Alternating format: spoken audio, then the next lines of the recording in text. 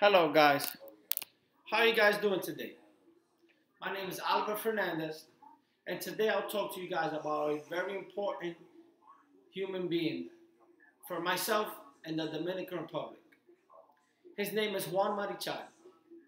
He was one of the greatest baseball players of all time. Juan Marichal was born on October 20th from 1937. His parents' names were Francisco and Natividad Marichal. Juan Marichal has two brothers and a sister, Gonzalo, Rafael, and Maria Marichal. At a young age, Marichal had a tough childhood. A tough childhood where he worked on the farm with his family, and he was the one that took care of all the horses his family had on the farm.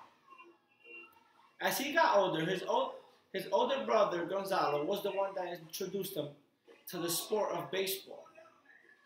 Gonzalo taught him all the fundamentals, and as time went on, he went developing into a better baseball player. First time pitching was at a summer league in the town of Monte Cristo in the Dominican Republic. Juan Marichal was only 16 years old. Before he started pitching, he entered the tournament as a shortstop. As time went on, he went to sign a professional contract with the San Francisco Giants. Juan Marichal got to the major leagues on July 19 from 1960. He was the second pitcher from the Dominican Republic to ever be in the major leagues. In 1960, he won 19 games, which helped him become the MVP of that year. In the decade of the 1960s, Juan Marichal had 191 wins. No other pitcher in that decade had more wins than him. Despite his great career, he also had an incident that he's remembered for.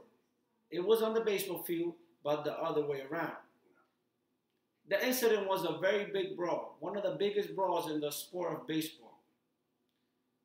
It was the brawl from the Dodgers versus San Francisco. He got sued by $7,500. Marichal also pitched a no-hitter on June 15, 1963. Juan Marichal was a 9-time All-Star. He had 18 seasons in the major leagues, and 9 times he was an All-Star. Juan Marichal was also an MVP in the All-Star game. He was one of the greatest of all time. In my point of view, Juan Marichal is so important to us because the way he came up from a poor childhood to get into the major leagues, the way he fought to get to the big leagues, and he also was the first Dominican player, the first player from the Dominican Republic to ever get into the Hall of Fame. This is one of the major reasons us Dominicans look up to him so much. I also got my sources from baseballhall.com, baseballmanic.com, baseballreference.com, and MLB.com. Thank you guys. Have a good night.